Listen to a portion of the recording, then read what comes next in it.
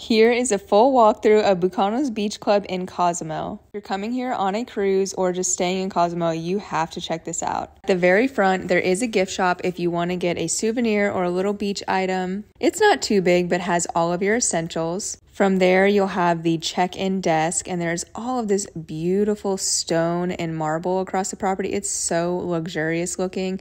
You've got the pool, you've got the beach area. This beach club opens at 10 a.m. So it does open a little bit later than a couple others, but it is so worth it.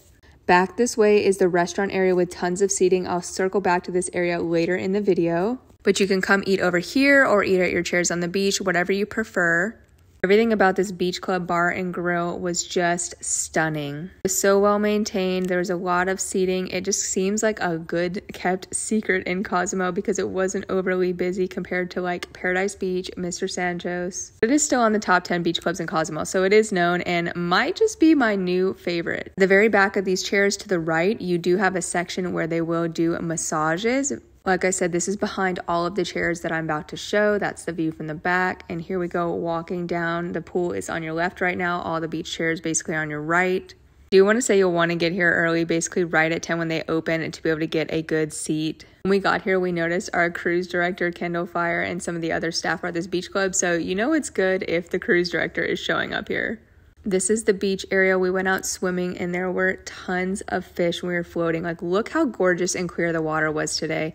I absolutely loved it. There were people doing snorkeling tours and such. I spent a lot of time floating in this section and it was just beautiful. Moving back to the front past the pool, the restaurant area, that's where this is picking back up. Like I said, past all the seating, there's additional. This is a very large section, like I said, back at the front. You will also have to walk this way to get to the bathrooms. This door right here coming up, as you can see straight forward, is the bathroom. This is what it looks like from the inside. Very nice, very clean.